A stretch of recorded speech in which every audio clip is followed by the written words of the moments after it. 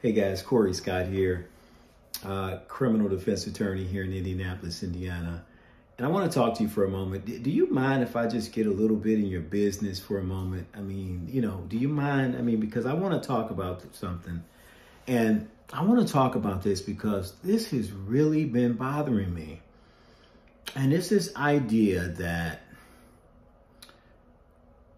there are some people that are in trouble, in jail, in prison, behind the walls, all because they didn't know when to stop hanging with someone, when to stop dating someone, when to leave certain people alone.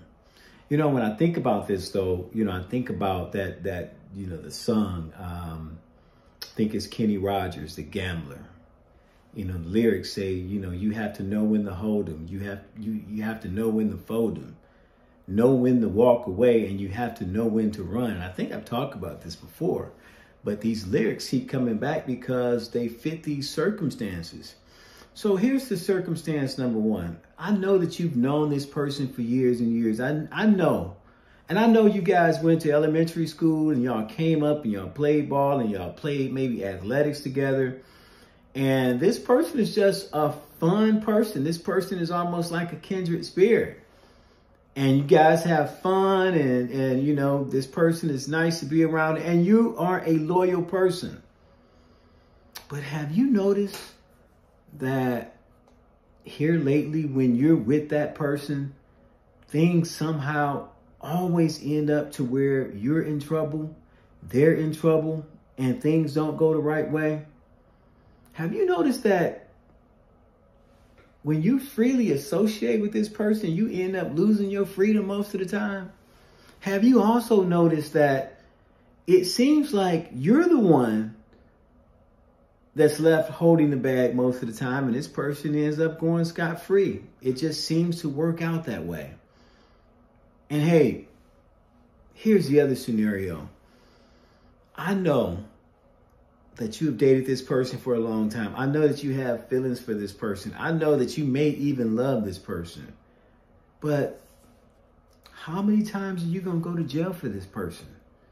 I mean, this person has used the criminal justice system time and time again to get you in trouble.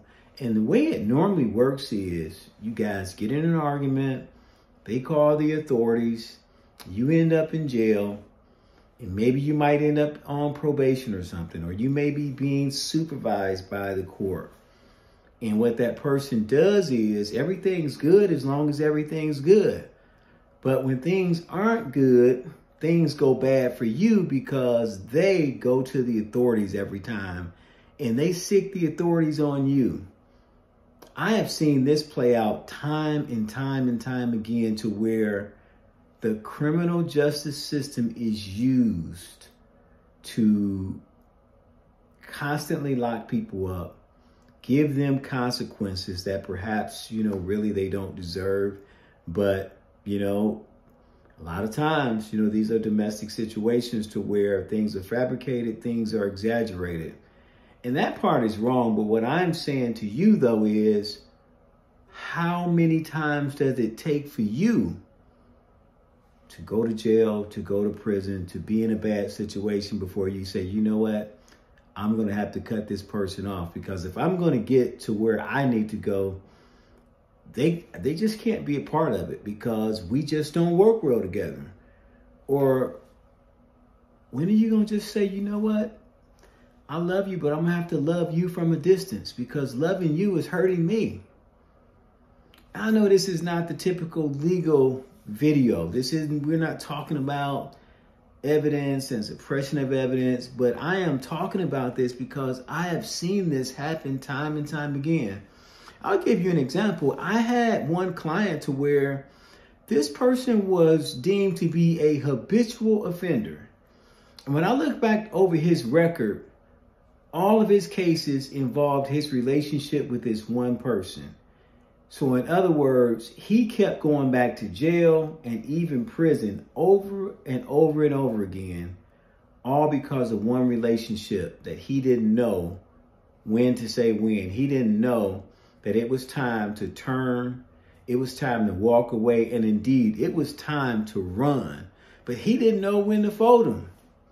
And so I am talking to you, and I'm talking to you, but hey, if you have a family member that you know is stuck in this vicious cycle to where they just keep going around and around and around, and they seem to be stuck on stupid and just doing the same thing over and over again, share this video, because I am speaking about this because I've seen this happen time and time again. So if you're watching this video, listen, think about what I am saying, and seriously, it's time to cut the ties. It's time to stop this cycle of destruction.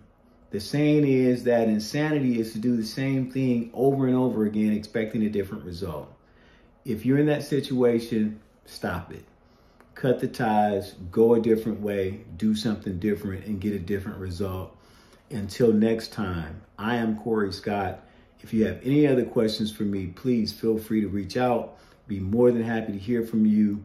And remember, if you have to be guilty of anything, be found guilty of greatness. Until next time, take great care.